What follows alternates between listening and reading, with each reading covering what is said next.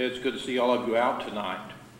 Tonight I'm going to be returning to a section of Scripture that we have been talking about on Sunday evenings, and that is, as we call these, the lessons from the small books. And I'll be talking about the danger of false teachers from 2 Peter, the 2nd chapter. So if you'd like to join me there, that will be our text tonight. And I will read the first 10 verses of that chapter. 2 Peter 2, beginning in verse 1. But false prophets also arose among the people, just as there will also be false prophets among you, who will secretly introduce destructive heresies, even denying the Master who brought them, bringing swift destruction upon themselves. And many will follow their sensuality, and because of them the way of the truth will be maligned. And in their greed they will exploit you with false words. Their judgment from long ago is not idle, and their destruction is not asleep.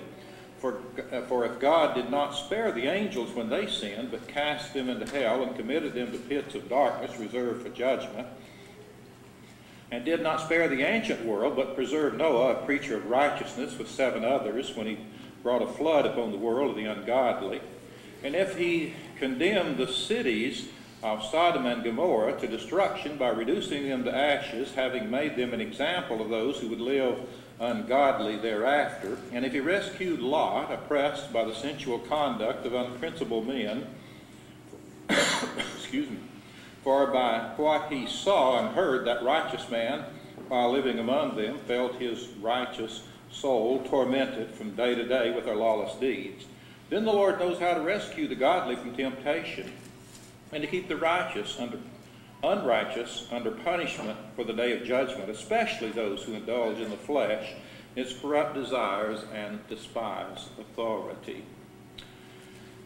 In our study of 2 Peter, after the series of studies on the Christian graces, we looked at the importance in our last lesson of knowing and keeping the truths of God in our minds, reminding ourselves. And Peter talked about reminding people who really already knew the Word about these things, because he's talking about if you keep the Christian graces, he said, in verse 11, he said the entrance into the eternal kingdom of our Lord and Savior Jesus Christ will be abundantly supplied to you. And then he goes on in verse 12 by saying, therefore I shall always be ready to remind you of these things, even though you already know them, and have been established in the truth which is present with you. And I consider it right, as long as I am in this earthly dwelling, to stir you up by way of reminder. And then Peter then talks about the dependability of the Scriptures, the dependability of God's truth. And Peter and the other apostles, he said, were eyewitnesses of Jesus and his ministry and his miracles and the things that happened to him while he was on this earth. And in 2 Peter 1:16, he said, for we did not follow cleverly devised tales when we made known to you the power and coming of our Lord Jesus Christ, but we were eyewitnesses of his majesty. We were there. We saw what was going on. And he said, the Father testified from heaven that Jesus was his Son on the mountain of transfiguration, and they were there to witness that also. Notice he goes on to say, and when he received honor, when Jesus received honor and glory from God the Father, such an utterance as this was made to him by the majestic glory. This is my beloved Son, with whom I am well pleased. And we ourselves heard this utterance made from heaven when we were with him on the holy mountain. So he's saying you can depend on the Scriptures. We were there. We saw what we're telling you about. And he goes on to say that the Scriptures originated in heaven. They did not originate here on earth with mankind. They originated in heaven. In verse 20, he said, know this first of all, that no prophecy of Scripture is a matter of one's own interpretation. For no prophecy is ever made by an act of human will, but men moved by the Holy Spirit spoke from God. Now, if these Scriptures were not the private interpretation of the prophets who made them, then no man has the right to put his own private interpretation upon the Scriptures. And because of this truth and for this reason, Peter began to talk about false teachers who were doing that very thing, who were putting their private interpretation upon the Scriptures. And so the next section we'll look in the first 3 verses at the warning against false teachers in chapter 2, 1 through 3. Peter had just stated here that no prophecy of Scripture is a matter of one's own interpretation. And then he said it was not an act of human will in chapter 1, verse 20 and 21. And so then Peter begins to warn against false prophets who would originate their own prophecies or put their own private interpretations upon God's truth. He said false prophets will also arise among the people, just as there will be false teachers among you, who will secretly introduce destructive heresies, even denying the master who brought them, and bring swift destruction upon themselves. Before the fall of man into sin in the Garden of Eden, Satan tempted Eve through a serpent in the garden. Now the reason he did that was because there was no person that he could use. But after the fall of man, there was always somebody available for Satan to use as a tool to teach falsely or to tempt people to sin in some way or another. And so after that, he uses people, starting with Cain, of course, and on down to this very day. So what he's saying here is that first, there were false teachers among God's people in the Old Testament. Now, ordinarily, we look at a verse that says if a prophet teaches and then what he says doesn't come true, then you don't listen to that prophet. But I want you to listen to this one. This is a different one I'm going to in Deuteronomy 13. Beginning in verse 1, he said, if a prophet or a dreamer arises among you and gives you a sign or wonder, and the sign or wonder comes true concerning which he spoke to you, saying, let us go after other gods whom you have not known, and let us serve them. You shall not listen to the word of that prophet or that dreamer of dreams, for the Lord your God is testing you to find out if you love the Lord your God with all your heart and with all your soul. So he's saying, even if this false prophet rises up and he begins to teach something and he gives a sign and the sign comes true and everything looks really good, if he's leading you away from God or he's leading you away from God's word, he said, don't listen to him. He said, because God's testing you to see if you love him enough to go ahead and keep his word. He said, you shall follow the Lord your God and fear him, and you shall keep his commandments and listen to his voice and serve him and cling to him. And he goes on to say, you can go ahead and put that prophet to death. Now, we don't do that, of course, in this age. That was in that age, and that was a different age. We're not allowed to do that anymore. But it's an insight, I believe, into the fact that we need to adhere to God's word, even if some guy's come along performing what he thinks is a miracle, or what we may think is a miracle. And there were some prophets who were simply deceived in their own minds in the Old Testament. In Jeremiah chapter 14 and verse 14, he said, then the Lord said to me, the prophets are prophesying falsehood in my name. I have neither sent them nor commanded them or spoken to them. They are prophesying to you a false vision, divination, futility, and the deception, notice this, and the deception of their own minds. They had come to believe their own prophecies. They had deceived themselves so that they had come to believe their own prophecies. And so many false prophets do. Now they had many other motives, but we don't have time to go into all of that, and I want to just let Peter reveal what he will about that, concerning that. And so first he says there were false prophets among God's people in the Old Testament, and then he goes on to say in the New Testament era it will be no different, that there will be false prophets among the people of the New Testament church also. And there are many warnings. When you just read the letters to the churches, there are just a number of warnings. And let me just read one of them to you. Paul warns the elders at Ephesus in the verses that you're very familiar with in Acts 20:28. he said to be on guard for yourselves and all the flock, among which the Holy Spirit has raised you overseers to shepherd the church of God, which He's purchased with His own blood. And then he says, I know that after my departure, savage wolves will come in among you, not sparing the flock. And from among your own selves men will arise, speaking perverse things to draw away the disciples after them. Therefore be on the alert, and remember that day and night for a period of 3 years I did not cease to admonish each of you with tears. And now I commend you to God, notice this, I commend you to God and the word of His grace, which is able to build you up and give you the inheritance among those who are sanctified. Now the third thing he said about the false prophets here in verse 1 is that they will secretly introduce destructive heresies. The word secretly is translated from the Greek word parasego, and it means to lead in aside or beside of, to bring in secretly or craftily.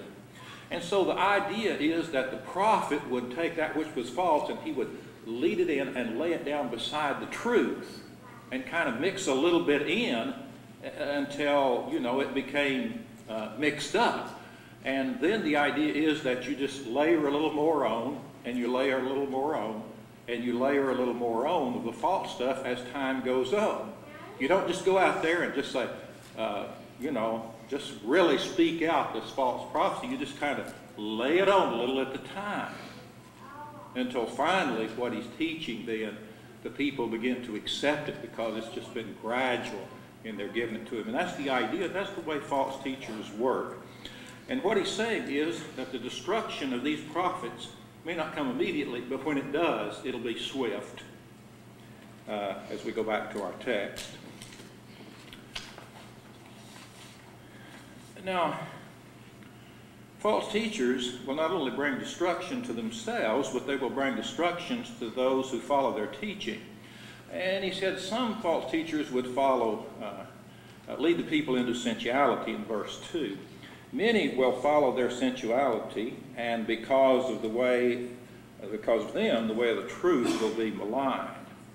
Sensuality is translated from the Greek word asalgia, and Thayer translates it as unbridled lust, excess, licentiousness, lasciviousness, outrageousness, shamelessness, insolence.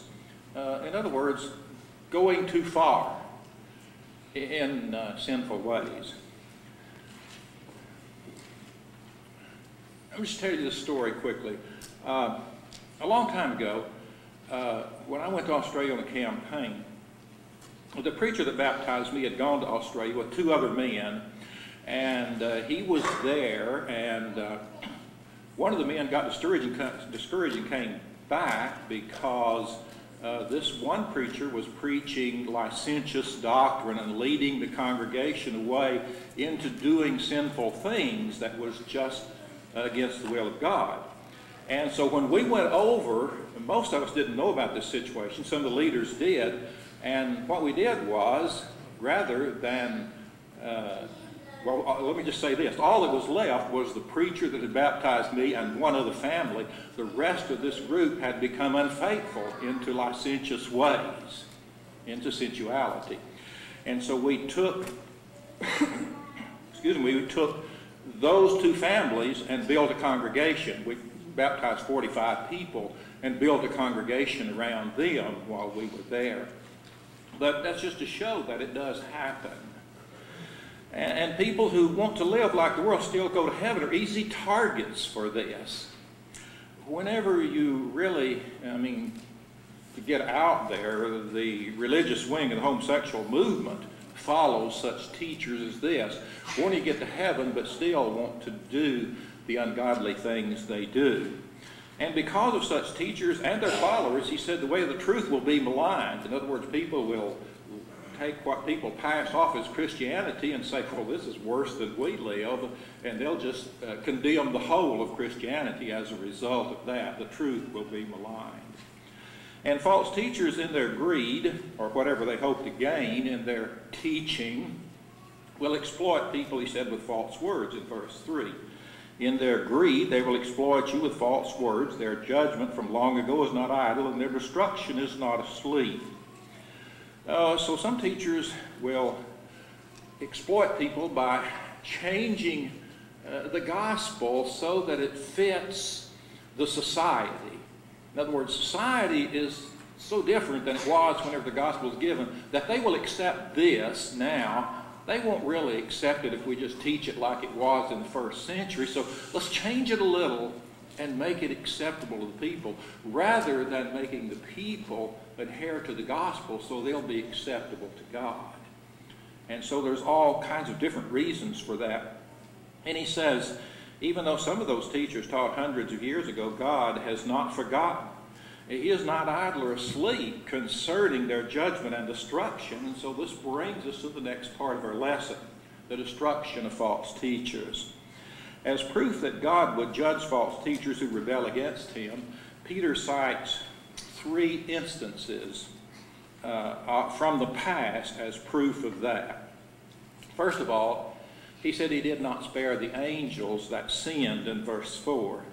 For if God did not spare angels when they sinned, but cast them into hell and committed them to pits of darkness reserved for judgment.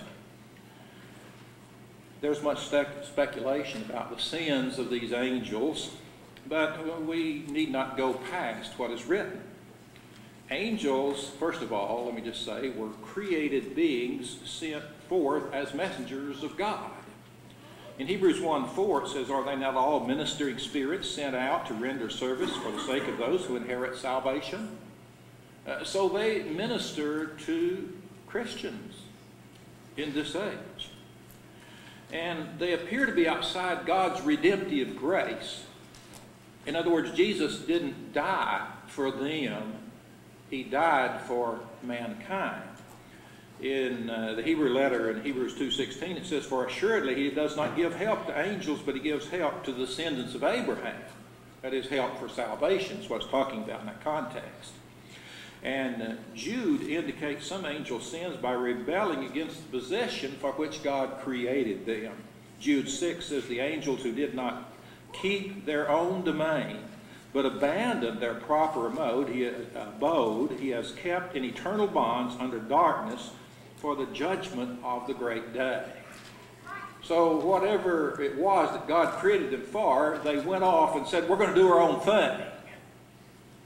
And they did, and they then are kept under judgment, as also Peter talks about here. This word hell here that is from the word tartaroo, which is really the only place it's ever used in the Scriptures. It's used only here, but it is the equivalent of the idea of the Jewish Gehenna of eternal fire. Here it's called darkness. And so hell is a place of darkness and fire for those who refuse to follow God in his ways. So, first of all, he talks about the angels, and secondly, he said God destroyed the ancient world in Noah's day in the flood, is the second example he uses in verse 5. He said he did not spare the ancient world, but he preserved Noah, a preacher of righteousness, with 7 others, when he brought a flood on the world of the ungodly.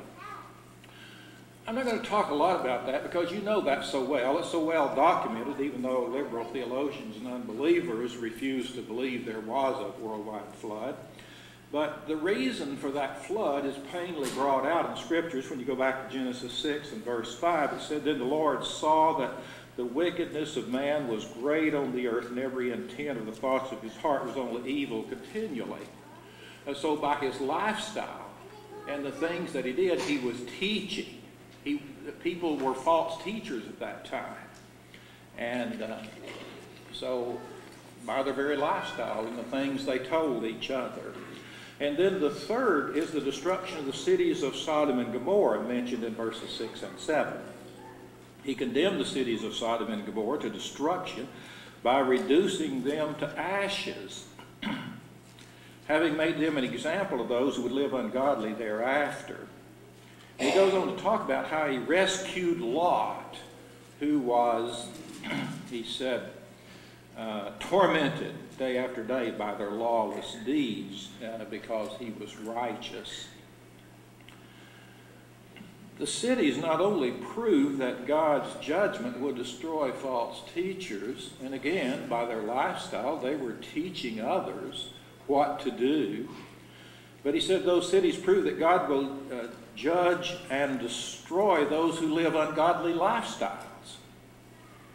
Again, the religious segment of the homosexual movement really claims that this happened because these cities were just had a lack of hospitality.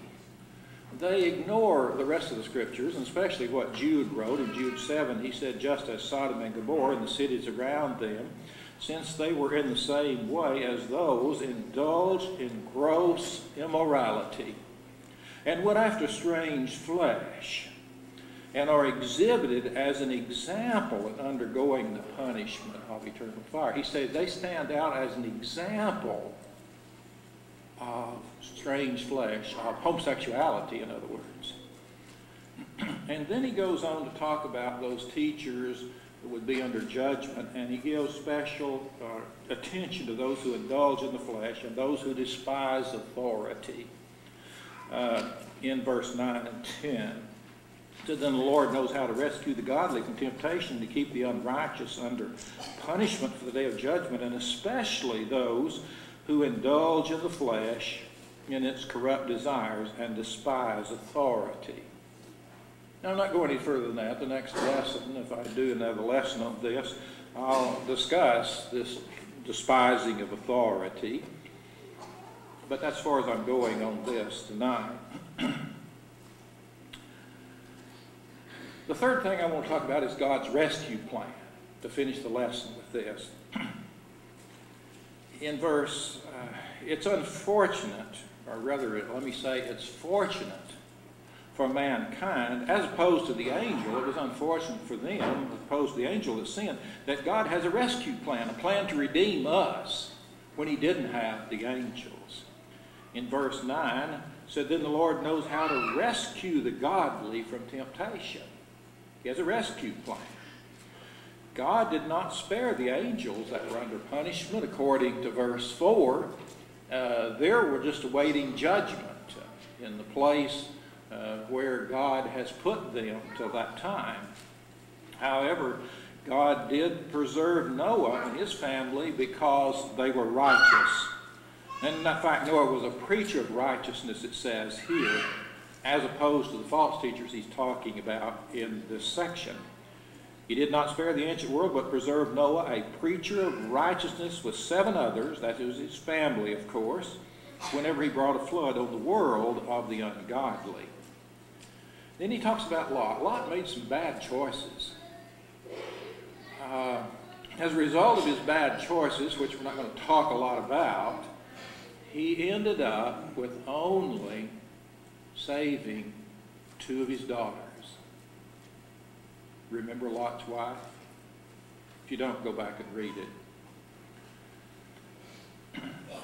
So he did remain righteous, and he did not accept the immoral lifestyles of those that were living around him. It says it troubled him. He was, how does it put it here? He saw he was righteous, and he said his soul was tormented day after day by their lawless deeds. And so he remained righteous among them. And let me just finish this by saying there is a big difference in living in a culture where there is evil and a culture that is evil. And he talks about cultures that are evil when he talks about the flood period and when he talks about Sodom and Gomorrah. Those cultures had become extremely evil so that God had destroyed them. Now, there is some evil, and always has been, in every culture since the fall of man. Even in the church, there is some evil in the culture of the church. And it is a place where we are supposed to be following God and are righteous. In fact, this is what he's talking about. He said, but the false prophets are among the people, just as there will be false teachers among you and the church, is what Peter is saying. And so in every society and every organization, even the church, there is some evil. But there's a difference in there being some evil than there being a culture of evil. You know, moral decay is eating away at our society quickly. That is leading us into a cultural evil as we slouch our way towards Sodom. Just to show this is true, in the last election, 3 states, Maine, Maryland, and Washington, voted to legalize homosexual marriage. That means that more than half of the people, and I didn't look up to see what the statistics were on how many voted in, but at least more than half the people had to vote for it in order for it to happen. And they joined 5 other states, Massachusetts, Connecticut, Iowa, Vermont, New Hampshire, along with Washington, D.C., that had legalized it through legislation. It had happened through legislation before and have been for a while. This is the first time it's been voted in. That more than half the people said, yes, we wanted it. And at the same time, Minnesota rejected a state constitutional amendment to define marriage as an opposite-sex union. He said, no, we don't want to define it as a marriage as between a man and a woman. Now, that'll be the next state, of course, that will probably vote in homosexual marriage. They've already made a statement about that with their vote. So we are moving more and more in our culture, not to a culture which has evil in it, but into a culture of evil. And as we move in that direction in our culture, I think it's time for us in the church to stop majoring in minors and take up the real work of the church, and that is saving souls. Jesus came into the world to save sinners, Paul said, of which I am chief. And so we need to quit fussing about little things that we may fuss about or complain about and so forth, and really get down to the work of the church, which is to save the souls of people, our own first, and in our society. So God has a rescue plan for any and all who desire to live a righteous life, and we need to be telling people about that. And notice what he says. He uses the word if several times. He said, if God did not spare angels that sinned, and if he did not spare the ancient world, that if is understood there, and if he condemned the cities of Sodom and Gomorrah, and if he rescued Lot, then the Lord knows how to rescue the godly from temptation. And he did do those things. If he did them, and he did them, then he knows how to rescue the godly from temptation. He has a plan. We can only achieve righteousness through the blood of Jesus Christ. And that is God's rescue plan. And the rest of that rescue plan is that we're to go into all the world and teach the gospel to the whole creation. In Romans 6, we're to be baptized into the death of Christ where he shed his blood. Verse 3 said, do you not know that all of us who have been baptized into Christ have been baptized into his death? Therefore we have been buried with him through baptism into death, in order that as Christ was raised from the dead through the glory of the Father, we too might walk in newness of life. We've been united with him in the life of his death. We will be like him and be also in the likeness of his resurrection. Knowing this, that our old self was crucified with him, our body of sin might be done away, that we no longer be slaves to sin. You know, God's rescue plan is to rescue people who are slaves to sin. Now, God has a plan in place, but people have to want to be rescued from sin. And sometimes people fall in love with sin, and they don't want to be rescued. I like it where I am. But God has a rescue plan, and we need to find those who want to be rescued and to begin to rescue. And if you haven't been rescued, if you haven't obeyed that gospel tonight and been rescued from hell, think of the people that's going to be there. The people from Sodom and Gomorrah. The people before the flood, that's who you'd have to spend eternity with if you go to hell. You want to spend eternity with that kind of people? I don't. I want to spend eternity with righteous people. So if you haven't made that choice, now's the time when we stand and sing to encourage you.